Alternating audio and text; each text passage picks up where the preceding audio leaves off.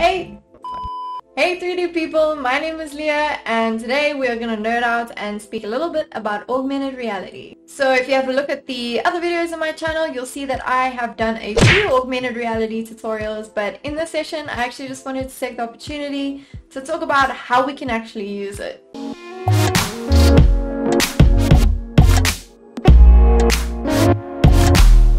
So the very first and probably most obvious way that AR is currently being used is for furniture design. So this is more interior design than it is architecture. Shop fitters and furniture designers can now 3D model their designs without really having to build a physical sample so that people can preview their products. And I'm actually planning on doing a tutorial series on how to do this if I get enough likes on this video. So this is quite a big thing for any type of furniture company. What you can basically do now is offer an app that people can download on their phones, and they can superimpose pieces of furniture in their homes without really having to buy the piece of furniture. This can also be a really good tool for the home user to see whether a piece of furniture is actually going to fit in a certain space according to how big it is or according to just the colors and materials that the piece is made out of.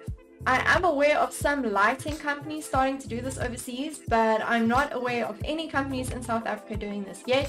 So if you are a graphic designer or a 3D designer looking for a really big, nice gap in the market that you can tackle, then consider this. AR is really fun and interactive, and it's a super good way to attract customers and to convince them of your product. With more and more regulations being put on us in public spaces, I do think the retail scene might actually be dying a little bit.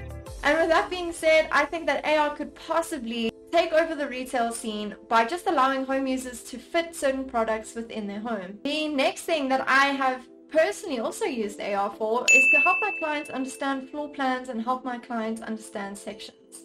So traditionally, floor plans and sections have actually been drawn pretty much the same for the past few years, and if you're not interior designer or architect and you're also not visually or spatially trained, you might not really be able to understand the floor plan itself.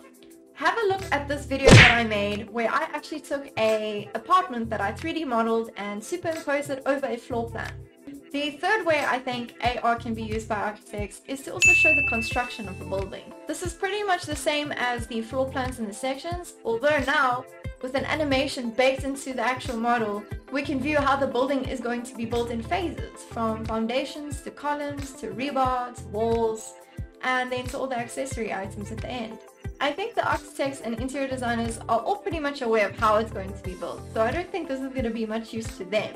Although I can see this type of thing being used in an exhibition type of scene, where people are trying to show off their skills with AR and show that this capability can be used. It could also be used in an educational situation. Like myself, I'm a lecturer, and I could very much use that type of instance when showing my students how a building is going to be built. The fourth and last use of AR that I want to speak of is to preview materials. I've briefly spoken about how realistic we can actually get the materials in furniture, and now I want to speak about how just previewing the materials themselves is just as useful. I've spoken to some material suppliers who are really interested in this and haven't actually found someone to get it quite right. What they want is to have their own app, say now it's a tiling company, and the phone must be able to recognize a floor surface and superimpose their materials on top of the surface. This can extend from just tiles. This can be looking at different types of materials to use for a counter, which makes it super valuable for shop fitters. The last point that I want to speak about is about large-scale AR. In my last video, I had someone ask me if I could make an AR model so big that they could actually physically just walk around in it. My answer is yes, and my answer is that is actually virtual reality, not augmented reality. Whenever your 3D model is going to be way too big, I would recommend you have a look at actually making a VR environment instead. If you'd like to learn how to make a VR environment, you don't need to have any knowledge on modeling or texturing whatsoever. Please hop into my virtual reality for interior design course and you can learn how to make it for free. Thanks guys for watching this video. Please let me know if you like this type of content by leaving a like. If you haven't already, please subscribe because we talk about VR and AR all the time and we'd love to have you involved in our comment section. Again, thanks for watching and I'll take you guys next time.